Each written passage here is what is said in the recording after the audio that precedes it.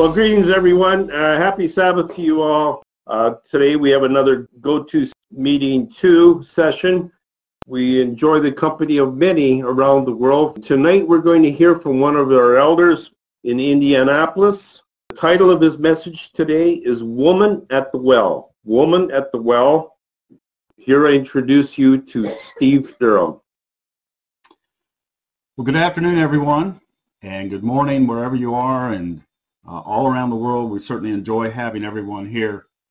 Today I want to talk about the woman at the well, and I kind of subtitled it, Hope Springs Eternal.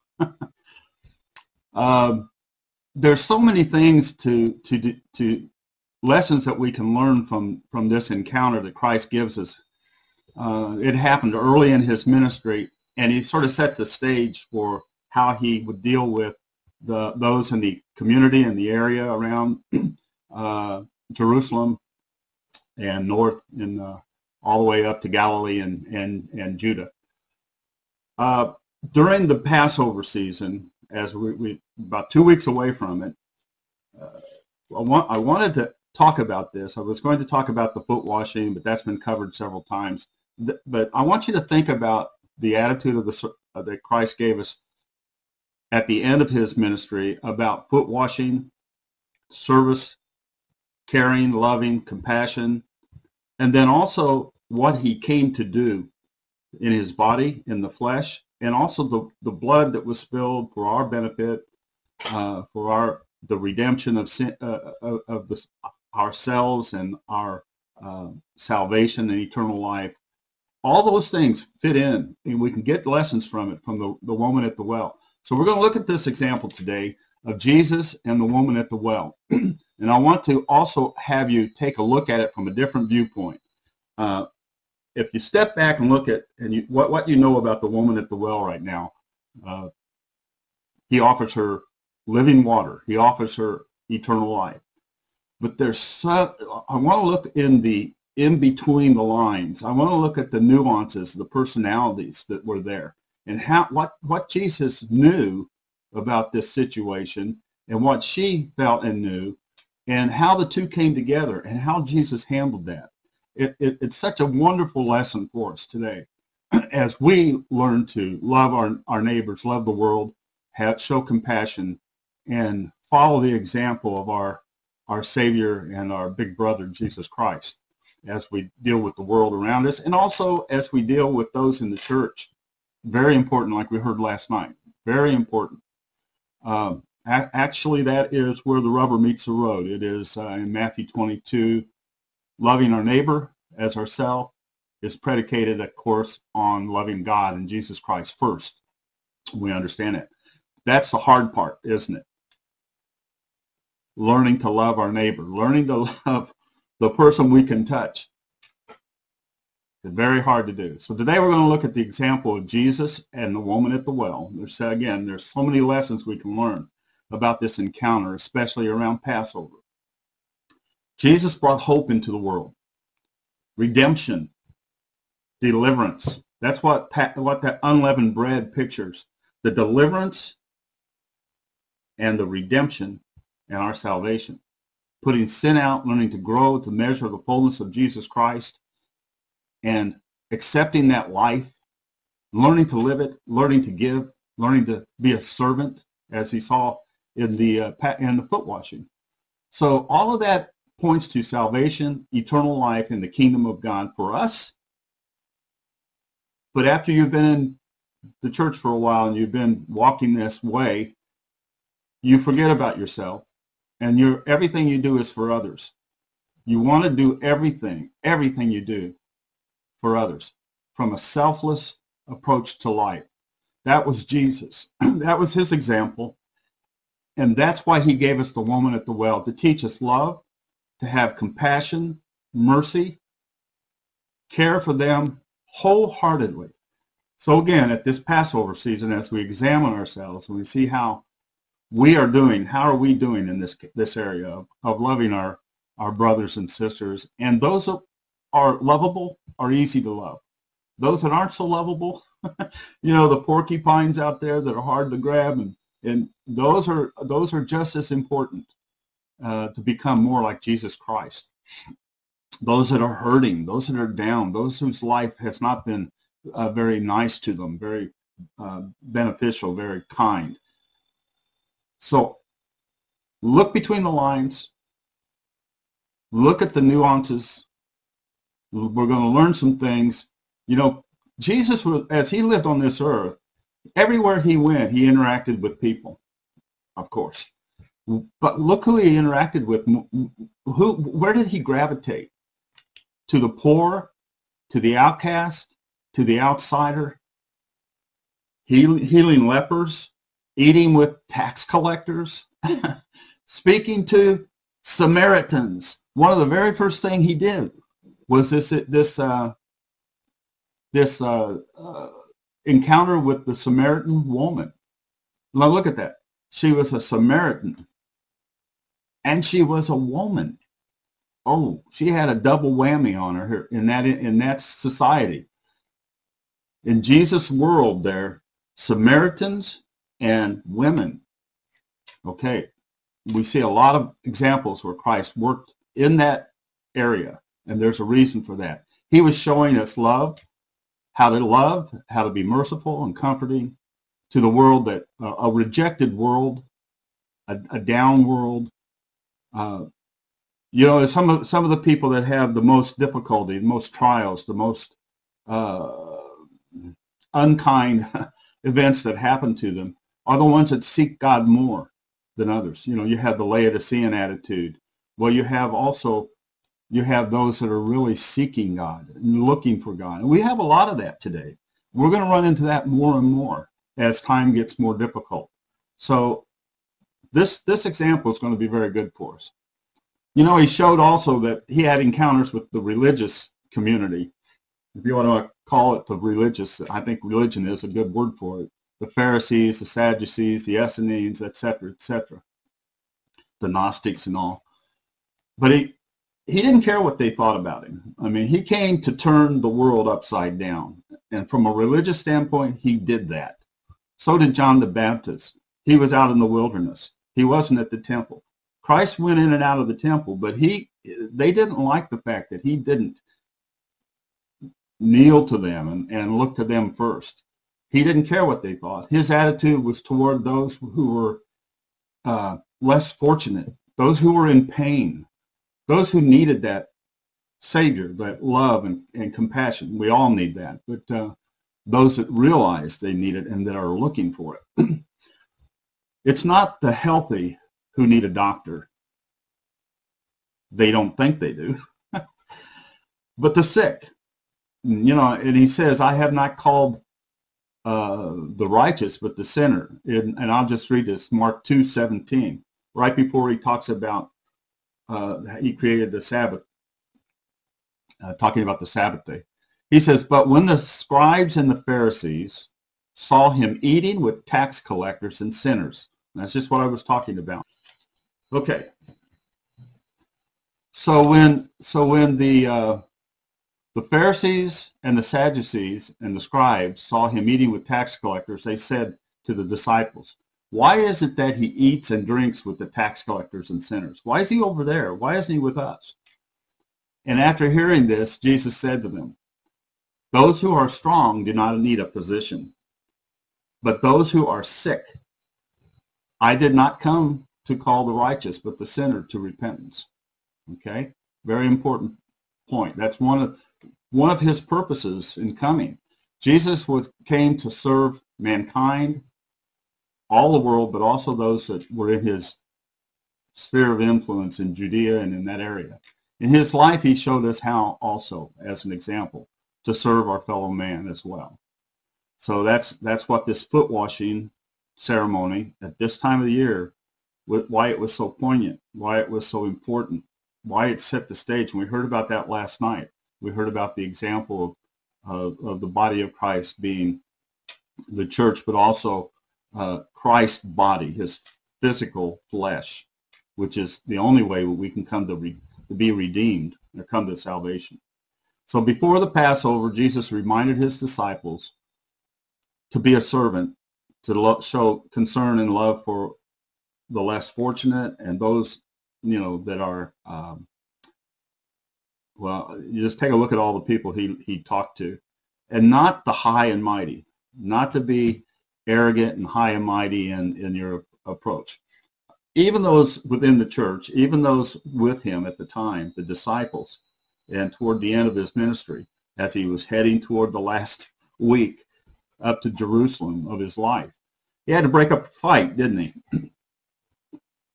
He had a fight to break up. In Matthew 20, he said, the rulers of the nation exercise a lordship over them, and the great ones exercise authority over them. He said, it's not going to be like that with you. You're going to be a servant. And then he goes on to say, whosoever shall be first among you, let him be your slave. Just as the Son of Man did not come to be served, but to serve, and to give his life as a ransom for many. And I mean, how much more could you be a servant and love one another other than give your life? And he talks about that in, I think it's John 15. Greater love has no man than this, that he gives his life. Well, our life is time. We don't see people being martyred today, but what Christ wants us to do is give our time to one another. That's the most important thing. And Christ is going to show us how he did that at the well. This woman at the well has so many things that we can learn from. We're going to look at all the different. It's also going to help us set the stage of his ministry and what was going on around the area. So he came to serve, but he also came to serve his creation also, didn't he? I mean, he was the creator. So one of the things that he stands up in the synagogue when he first starts his ministry, and he says, it's found in Isaiah 61 and also in Luke 4:18, starts around 18. I want to read the one in Isaiah 61. And think about this. This is our charge. If you're a follower of Jesus Christ, then this is your charge, okay? He says in Isaiah 61, the Spirit of the Lord is upon me, because the Lord has anointed me to preach the gospel to the poor. He has sent me to bind up the brokenhearted, to proclaim liberty to the captives, and the opening of the prisons to those who are bound. We're going to look at these things, and we're going to see those in the woman at the well. To preach the acceptable year of the Lord and the day of vengeance of God. And then it stops there in Luke 4, but then it goes on in 61. He stopped reading right there. Then it says, to comfort all who mourn. There's a lot of mourning going on. Then a lot of people need comfort. To appoint to those who mourn in Zion, giving them beauty for ashes, the oil of joy. And that's what he was offering to that woman. The oil of joy for mourning. The mantle of praise for the spirit of heaviness. Have you ever been in that situation? Have you ever felt that way? Sometimes we feel that way now. We have this heaviness. We have this mourning. We have this stress, so that they might be called trees of righteousness, the planting of the Lord, that he might be glorified. So let's think about that again. Let's go over that. Preach the gospel to the poor. Bind up the brokenhearted. Do you know anyone like this? Are you this way? To proclaim liberty to the captives. Now, there's more than just being captive, right? And liberty comes in the form of what Christ had to offer to the woman. An opening of the prison to those who are bound. We find ourselves in prison in many different ways. And to comfort, again, all who mourn. This is a very special group, okay? This group up here that he just talks about. That's why he came. And that's why you find him with the group that he was with. Okay? Love, mercy, comfort, special attention, and care. Those were Jesus Christ's traits, his strong points. That's who he was. It's his character, and that's who we are to be. He was with like the lepers. You find him with lepers, demon-possessed, tax collectors, Samaritans. We're going to talk about Samaria.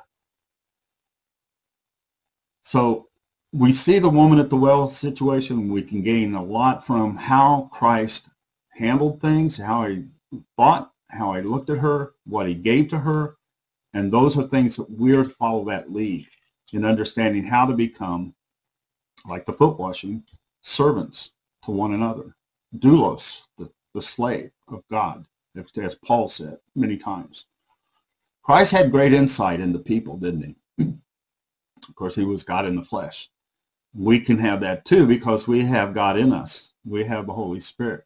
Empathy, sympathy. You have to exercise that, and you have to ask for discernment to empathize with someone and to sympathize. He shows how he was sensitive to certain things. He just didn't bowl on through life. He sat, he listened, he watched the body language, the nuances. And we're going to see some of those in the woman at the well. He was attentive. First of all, he was there. And we'll talk about that. He was attentive to others. He was insightful, aware of their needs, and listened. Have you ever sat with someone whose eyes were over here, and you're talking to them, and you can't seem to get them to look at you? Get in this conversation?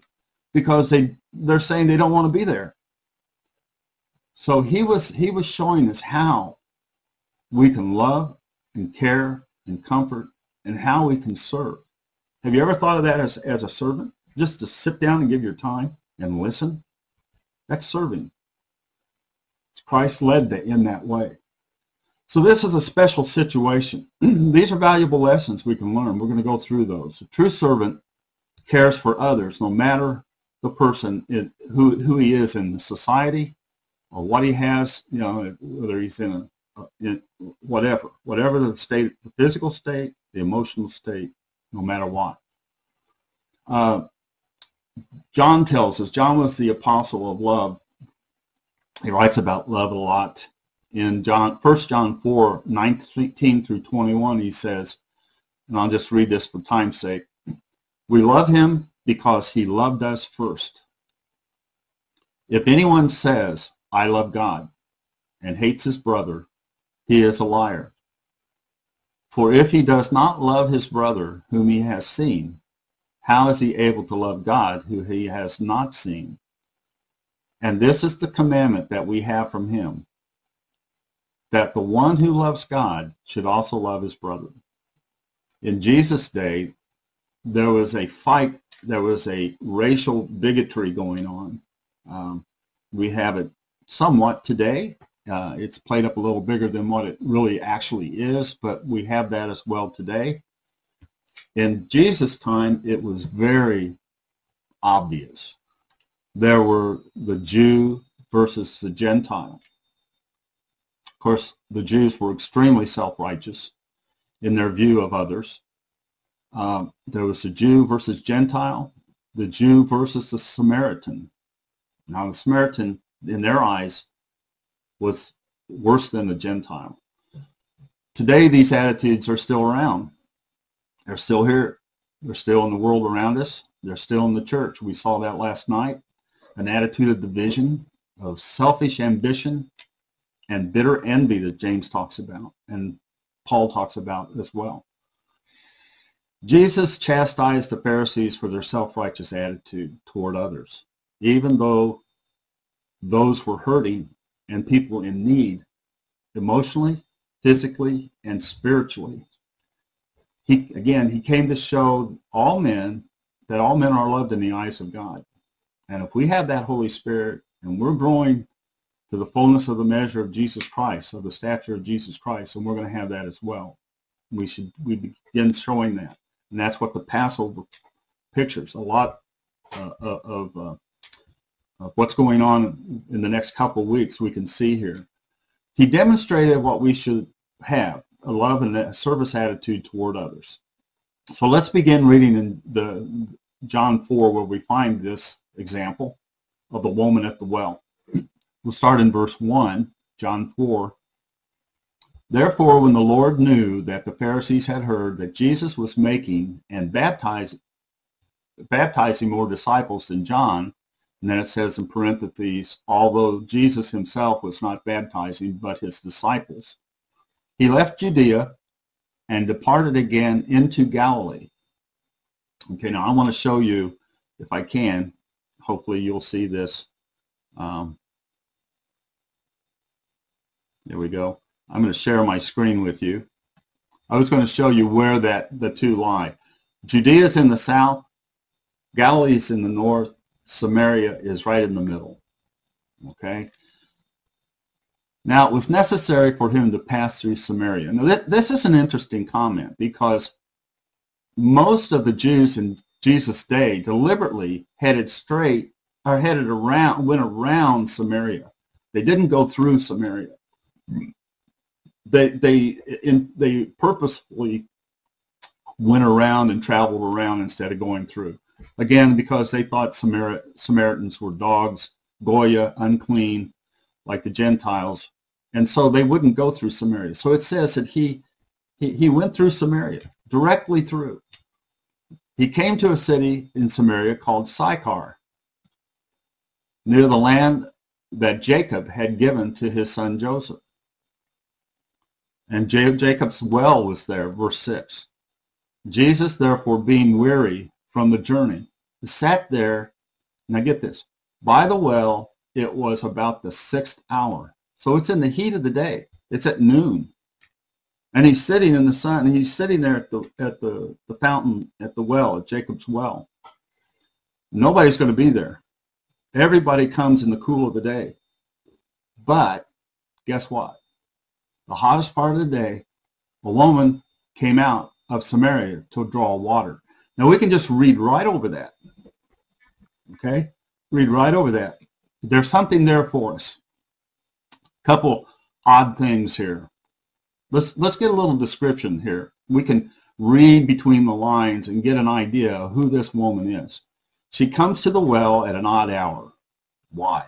Why is she coming at noon? Was she avoiding someone or someone's?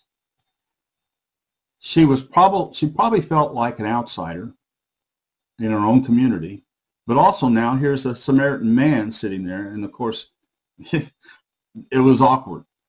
She probably was tired of ducking. I'm going to make some assumptions here. Before we do this, let me just tell you the things we know. First of all, she's a Samaritan. She's a woman. The Jews would not even look at a woman. They wouldn't even talk to their daughter or wife in public. Women were not equal to men in that society. Okay, they have had a rough go of it all through eternity, but it's going to change, and it's changing. But anyway, Samaritan, a woman, she's not married. She's living with a man. She has been married, but married 4 times.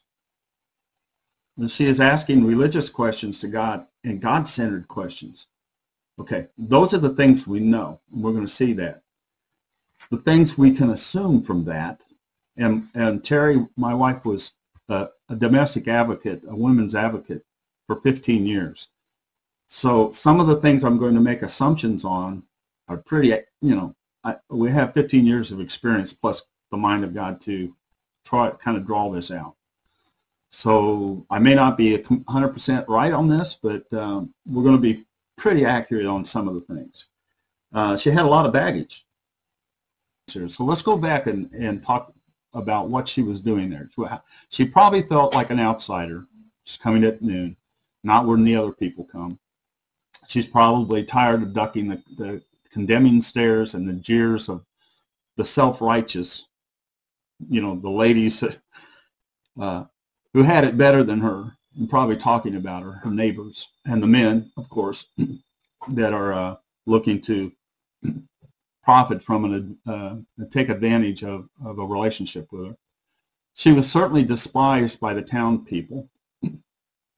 I'm sure the majority of decent people, of course, didn't come at this hour, so she felt safe that if she could avoid them at that time.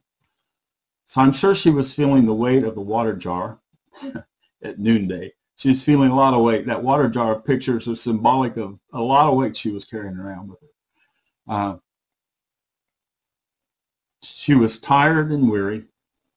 Her heart was probably calloused and scarred by the rejections of failed marriages and now a lover that was living with her, who probably didn't give her the time of day. You can just imagine the hurtful comments that were from these self-righteous people that they would send her way. Something like, well, here she comes. Here comes the woman who sleeps around, or the woman that woman. You can imagine. So Jesus said to her in verse 7, "Give me some water to drink." Now, there's several things here. Let's get our minds thinking around this. Get this mental picture of this encounter. Jesus was available to her. He specifically went through Samaria from Judah to Galilee. He didn't have to do that. He showed up for her. Jesus was there where he could serve, give something that he had. What do we have to give? We have the same thing Jesus had, only in a smaller amount, but he had, we'll see what he had to give her. How did he serve her? He was listening. He was paying attention to her, not like the other men in town paid attention to her, but truly paying attention and listening to her out of love, compassion, and concern for this woman who was in the state she was in. Verse 8, "For his disciples had gone away into the city so that they might buy provisions." Now it's interesting. It took all did it take all 12 of them to go in and get the groceries? Or did Christ tell them to go?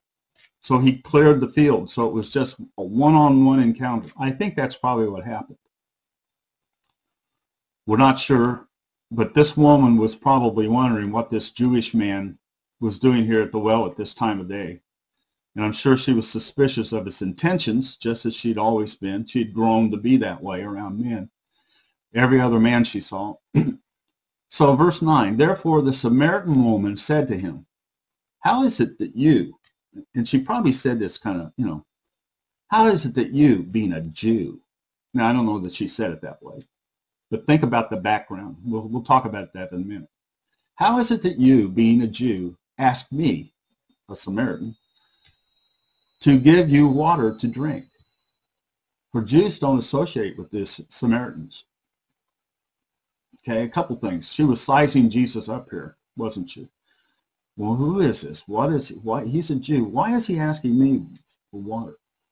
She was genuinely curious about why he seemed, why he was asking that. He was different.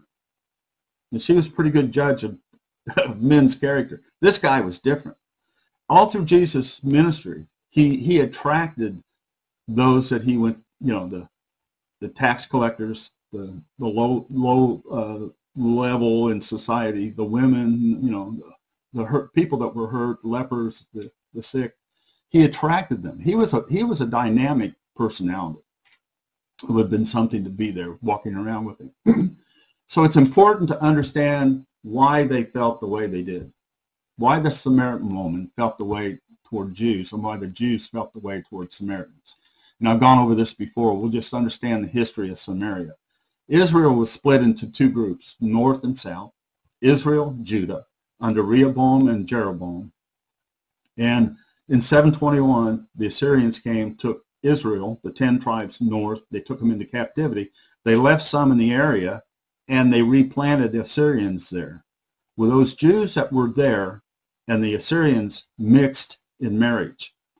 So they were mixed race, and they were a mixed religion. They even built a temple, we'll see later, at Mount Gerizim, which wasn't too far from Sychar. And they didn't necessarily believe entirely in the Pentateuch. They had their own. And they had some other things that Jeroboam had left with them when he went up and put together a false religion. So the Jews looked at them as worse than Gentiles because they were once there and now they weren't. So, and then again, in 604 and 586, Judah goes into Babylon. Well, 70 years later, that was under the Persians. They took over Babylon, and 70 years later, Nehemiah became friends with the king, and he sent him back. When he came back to the Jerusalem area to rebuild, the Samaritans were there. They didn't like it that they were coming back, so they caused trouble. We can read that in Ezra and Nehemiah. So that didn't help things. That was kind of the beginning of a long-lasting hatred between the Jews and the Samaritans. So here's this woman, okay, and she's talking to this Jew. She's a Samaritan. You see the rub and the suspicion?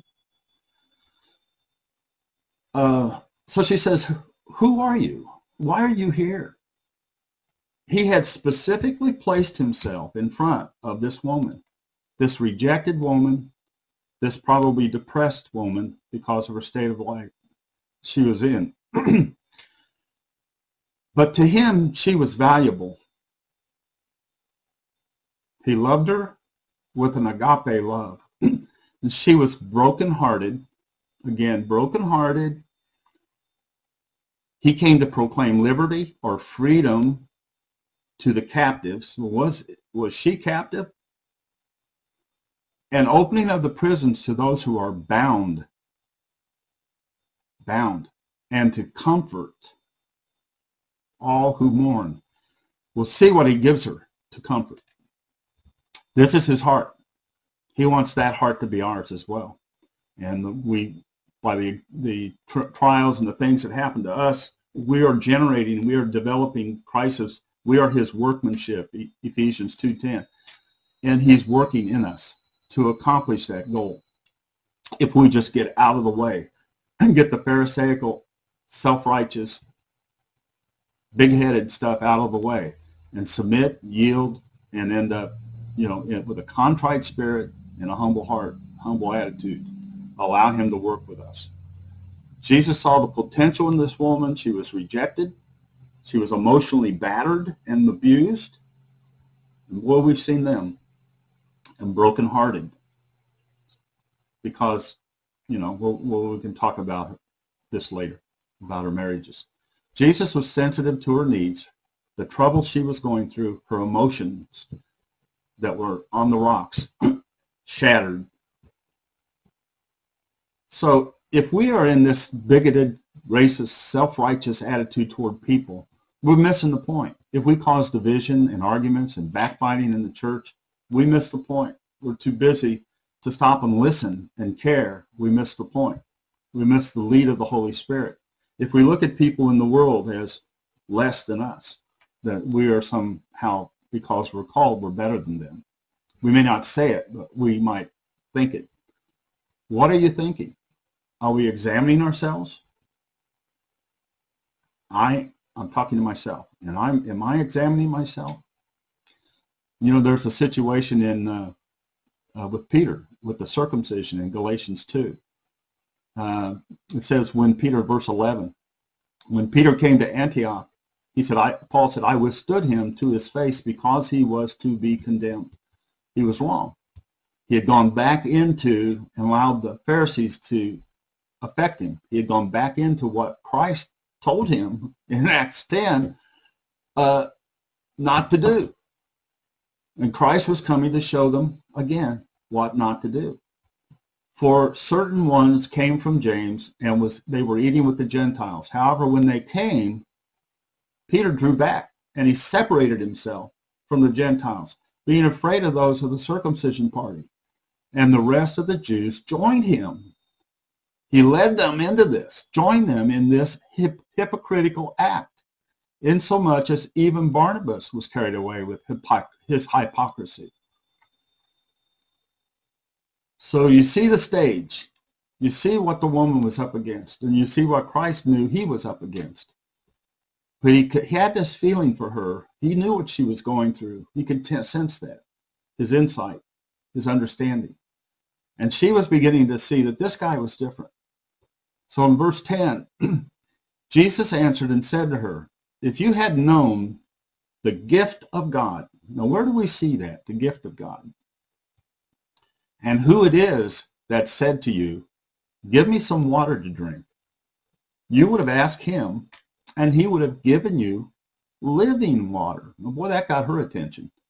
Now, the gift of God, Romans 6:33, is eternal life. Wages of sin is death. The gift of God is eternal life. He was offering her eternal life, a way out of the mess that she was in, and abundant living, eternal life. He's saying to her, look, if you just ask me, you have to do that. You have to ask me. You have to come to me. You have to desire a different life for yourself. Ask me, and I'll show you the way. I am the way. I am the truth. And I have life. Life eternal. John 14:6. He was offering to show her a way out of her pain, to life more abundantly. He was sensitive to her life troubles and her pain. He could feel it. And of course, he was Christ. But we can feel it too. We can feel it with people. You can see it in their eyes. You can see it in their demeanor. You can see it in the way they carry themselves. He could relate to the fact that she was despised, rejected. Did that sound familiar? He wrote, or he inspired those prophecies to be despised, rejected, a woman of sorrows and suffering emotional pain. Boy, did he relate to that.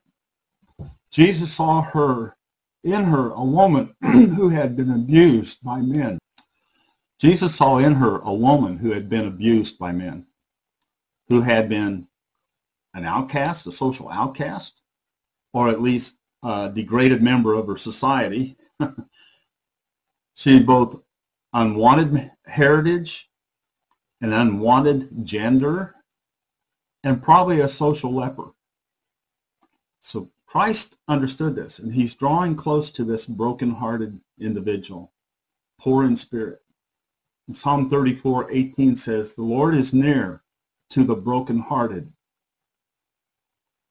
and saves those who are of a contrite spirit, not a proud spirit, not an arrogant, cocky, selfish person, but a contrite spirit. And that's what trials in these situations do to a person. They do to us. That's why we have trials. Well, we have pain, we have hurt in our lives. That's part of it. He says that's what you were called to. So that you can have a contrite spirit, so that Christ can work with you in a purpose for you in life, and a goal and an end. And he was offering that to her. He picked up on her distress and her hurt, and he drew close to her. He pulled alongside of her with the offer of the Holy Spirit and living water. She was precious. She had a sincere heart, because she begins to start asking questions. So her heart was right. And Christ gave her acceptance, something she hadn't seen for a long, long time. Acceptance, respect. By asking for a cup of water, he was showing her acceptance and was saying, I don't see you as other people. Don't put me in that category over here. I'm coming to help and to give and to serve and to love and compassion.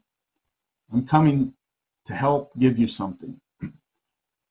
He says, I'm not like, your race doesn't matter, your religion, your gender, all your past sins. They can be forgiven. They can be overcome.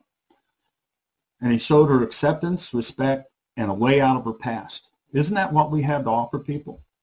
Isn't that what God gives us? Isn't that what he's done for us and he wants us to do for others? Now this living water, and we have that as well, is the Holy Spirit.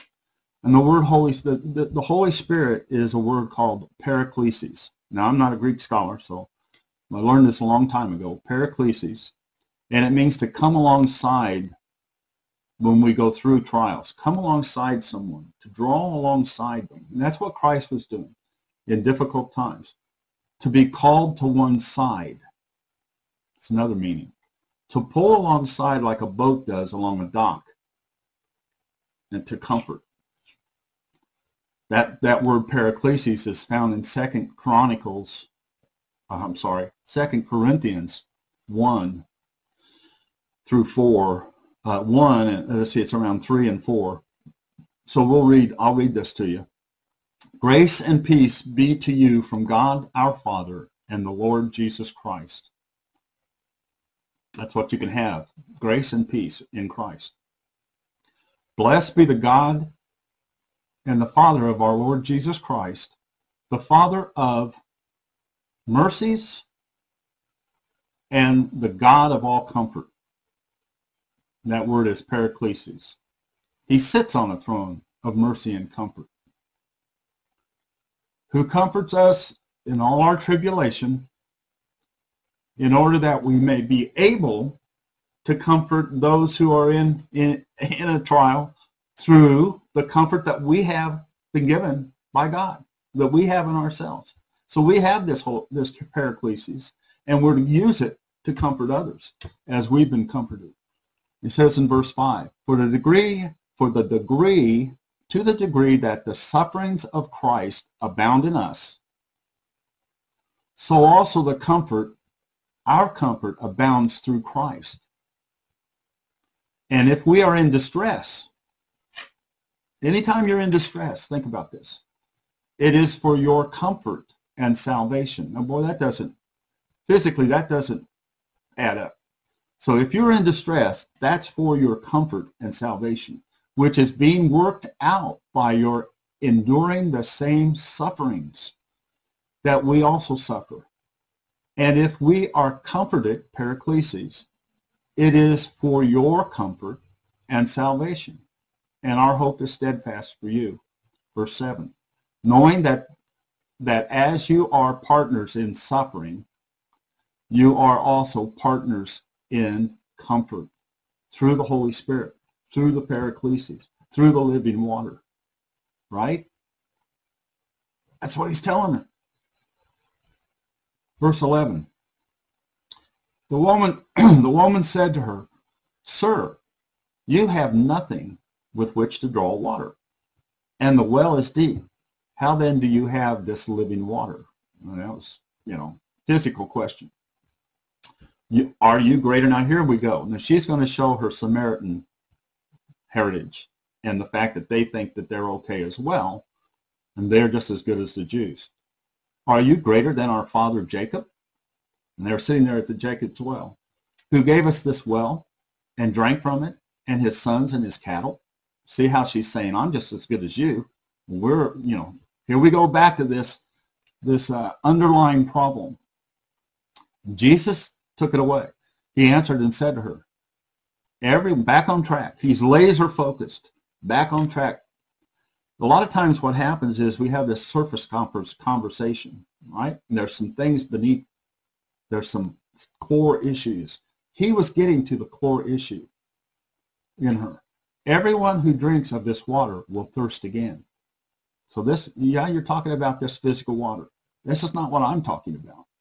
He says in John 6:35, Jesus said to them, I am the bread of life. The one who comes to me shall never hunger, and the one who believes in me shall never thirst at any time. That's what he's telling her. Verse 14, but whoever drinks of the water that I will give him shall never thirst. You see, you're over here, but I'm going to tell you something that lasts forever. Rather, the water that I will give him shall become a fountain of water within him, springing up into eternal life. That's what God's Holy Spirit, that's what the calling does for us. That's what becoming like God, like Christ, being one with them does. Boy, what a blessing we have. Look at the blessing he was giving her. He also says in John 7:37 through 39. Then Christ talks about this at the feast, the last great day. He says, now on the last great day of the feast, Jesus stood and called out, saying, if anyone thirsts, let him come to me and drink. The one who believes in me, as the scripture said, out of his belly shall flow rivers of living water. Living water. So in verse 15, we'll go on here. It says, the woman said to him, sir, now this is a very important comment she makes here. Sir, give me this water so that I will not thirst nor need to come here to draw water. Okay, here she's back on the physical again. She's saying, look, I have to come here at noon. I don't really want to do this. Boy, if you've got some kind of water that I don't have to keep coming back here, that'd be wonderful. She was not welcome at the well with others, the good people, the good people in Sychar in the morning. She had to come during the heat of the day. She was tired of the drudgery of hauling that water jar back and forth every day in the heat and going back to probably an unloving and ungrateful predator, sponge of a man, I'm assuming here, okay? But I've seen enough of these situations after 4 marriages, and now they're living with some. You can probably get a pretty good picture of who this guy was. She thought the water that lasted forever would be a pretty good trick. Now remember, later on in Acts 8, Simon Magus was a Samaritan. He was from Samaria, and he was a sorcerer. And she probably thought that, well, wait a minute, maybe this guy, he's got a trick here. She thought it would be a good way out, at least, out of her past and a new start for her. So can this man set me free? Remember, liberty, freedom to the captive. Jesus was saying to her, be free. You can change your life. You don't have to continue in the way you were going. Okay. And John, again, in that same time, in John 8:34, Jesus answered those around him. He said, truly, truly, I say to you, everyone who practices sin. Now, this was later, but he probably tells her this. We probably don't get the entire conversation that's going on here at the well. But he told others, and he probably told her, everyone who practices sin is a servant of sin. And the servant does not live in the house forever, but the Son lives forever. Therefore, if the Son shall set you free, you shall surely be free.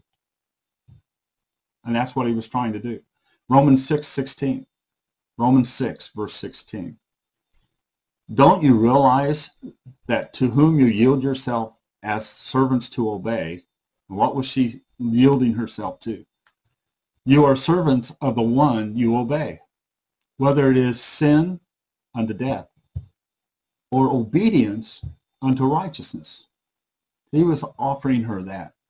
But now that you have been delivered from sin and have become servants of God, you have your fruit unto sanctification, the Holy Spirit, and the end results is eternal life. The wages of sin is death, but the gift, remember I said, I have a gift for you, is eternal life through Christ Jesus our Lord. Galatians 5:1. Therefore stand fast in the liberty.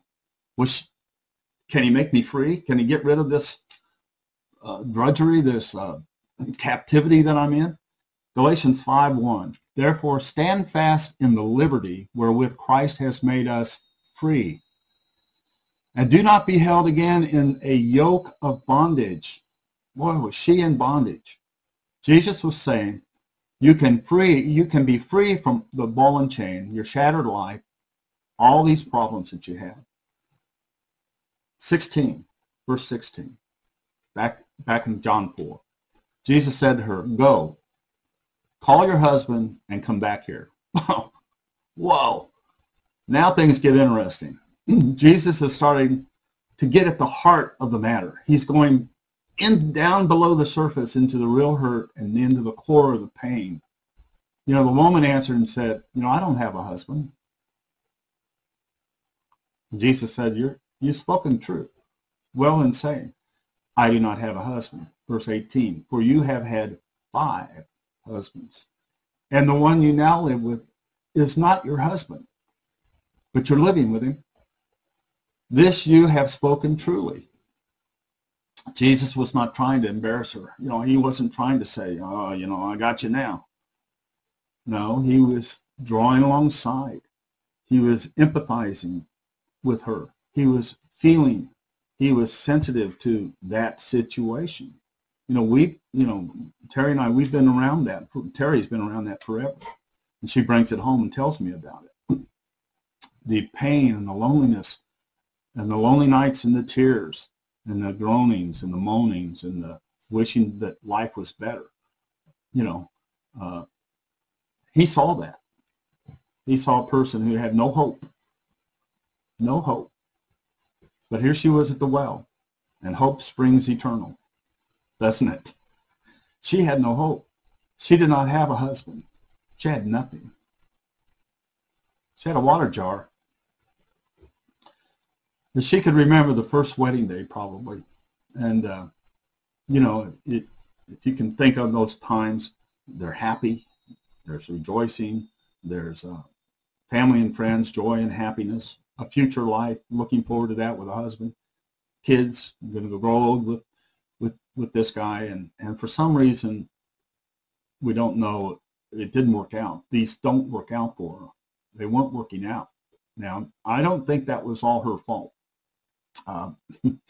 We don't get a physical description. We don't get baggage that she brought through the sins of the fathers before generation or whatever. We don't know.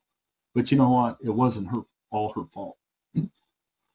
The custom back then in divorce, and I wrote out a big thing on why God hates divorce, was that if you were going to get a divorce or you wanted a divorce from your wife, you went to the door and you opened the door and you yelled to the neighbors, I divorce her 3 times, and you were legally divorced. So that happened the first time. You imagine what happened the first time that her husband did that to her? The feeling that she had. She was embarrassed. She was pushed out. She was homeless. Shattered dreams.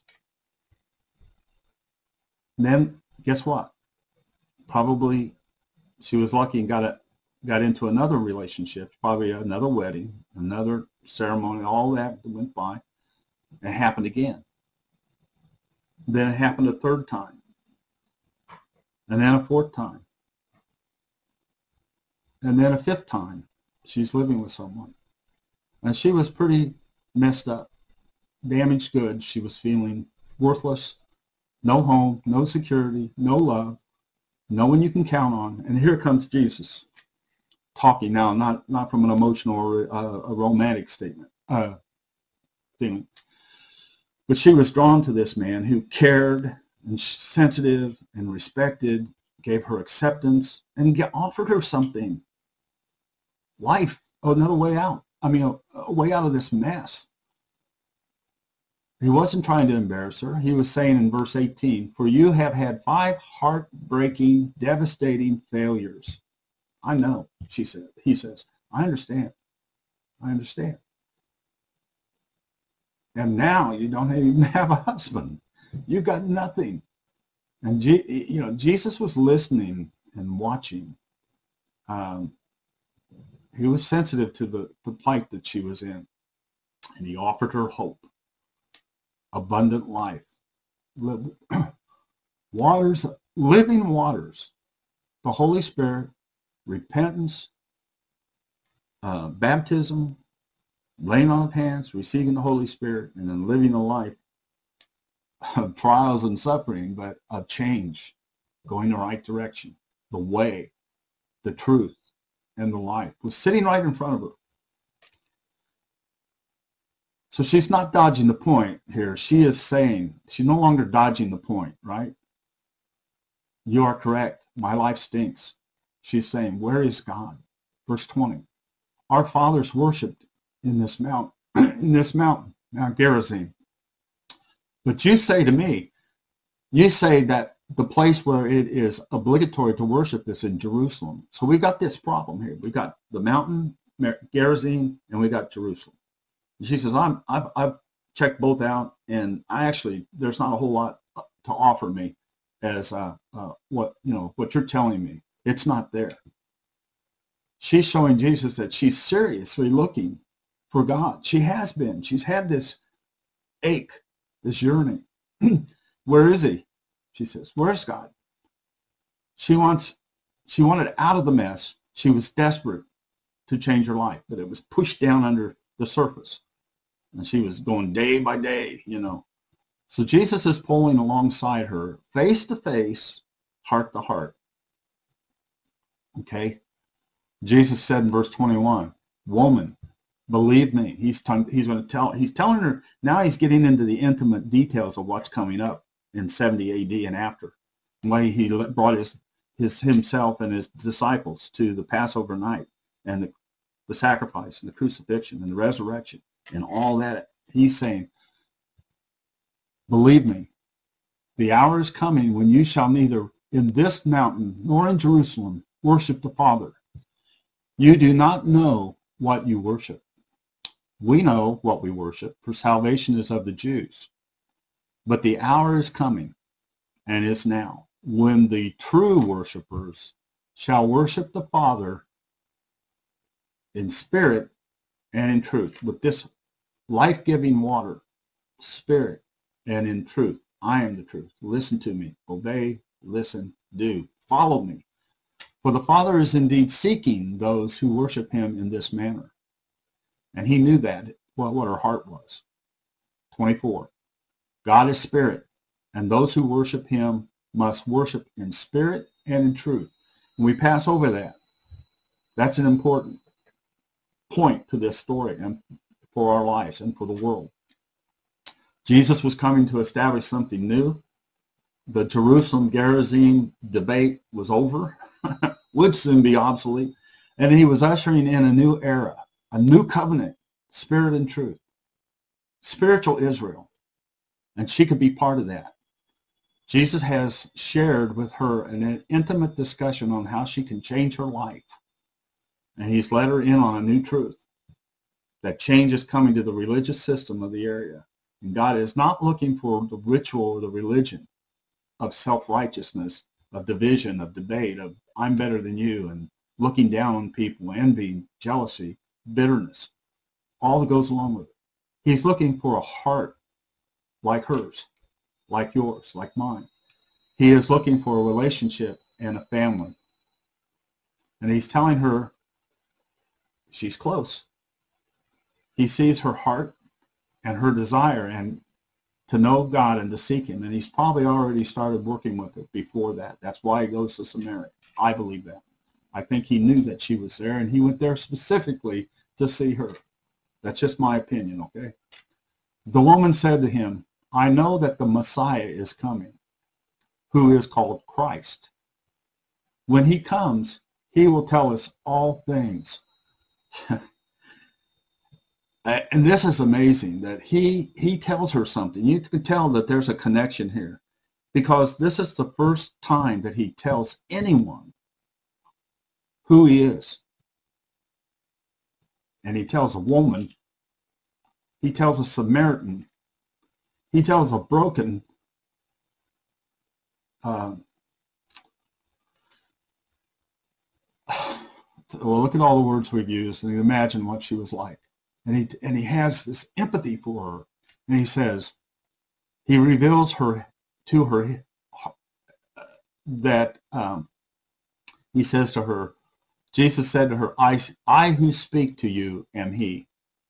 He says to her, you're talking to the Messiah, the Christ, the one who everyone is anticipating. I am him. It's me. What does she do? She drops her water jar.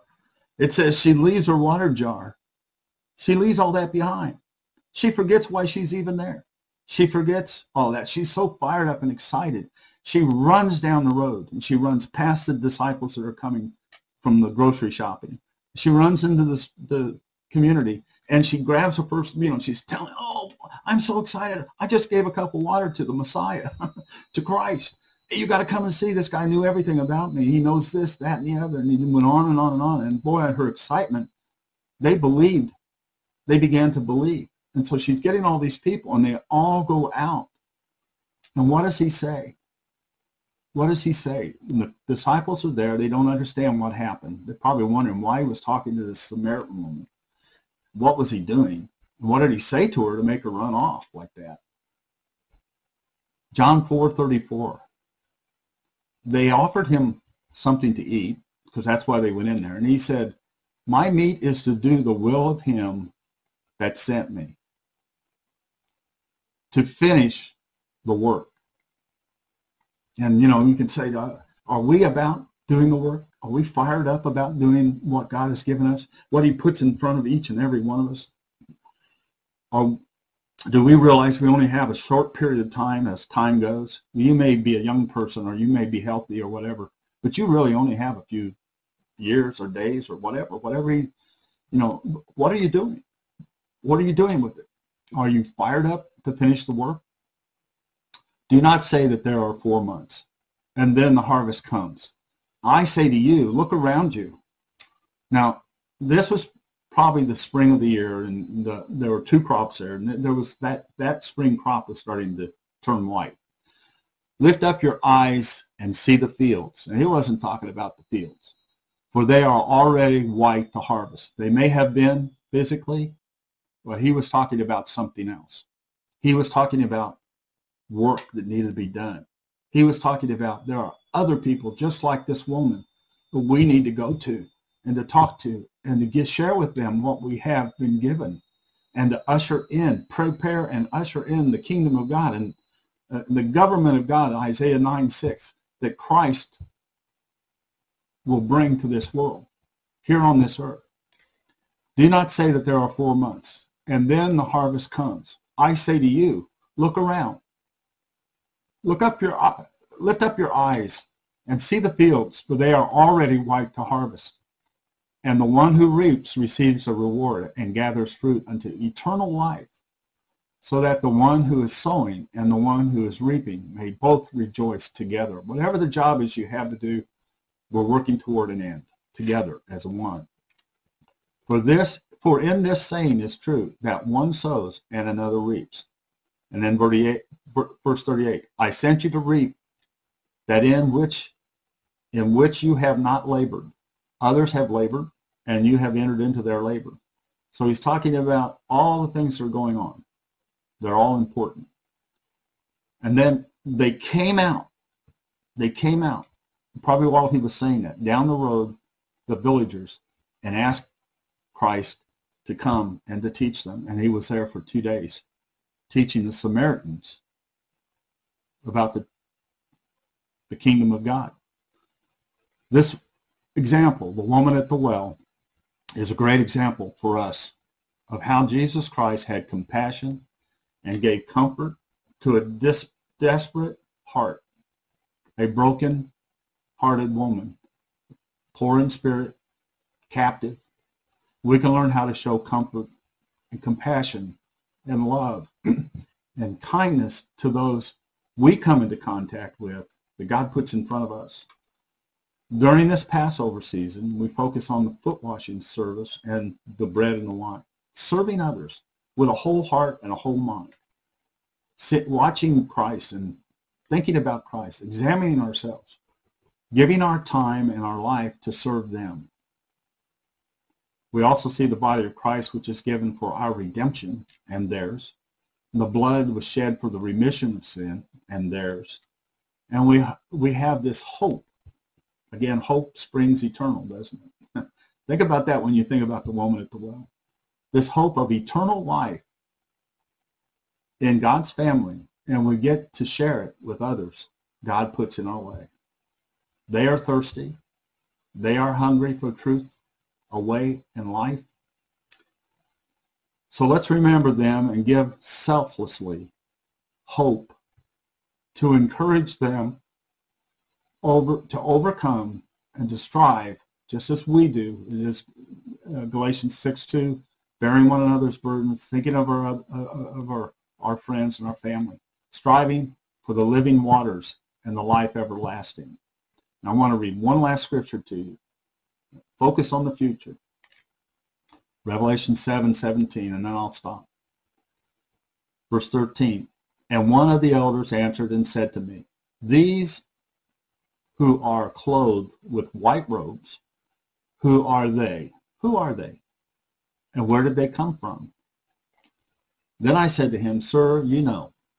And he said to me, they are the ones who have come out of the great tribulation. We have tribulation too, don't we? They've come out of the great tribulation, and they have washed their robes and have made their robes white in the blood of the Lamb. For this reason, they are before the throne of God and serve him day and night in his temple. And the one who sits on the throne shall dwell among them. They shall not hunger any more, nor shall they thirst any more. Neither shall the sun nor the heat fall upon them. Because the Lamb who is in the midst of the throne will shepherd them and will lead them to fountains of living water. And God will wipe away every tear from their eyes.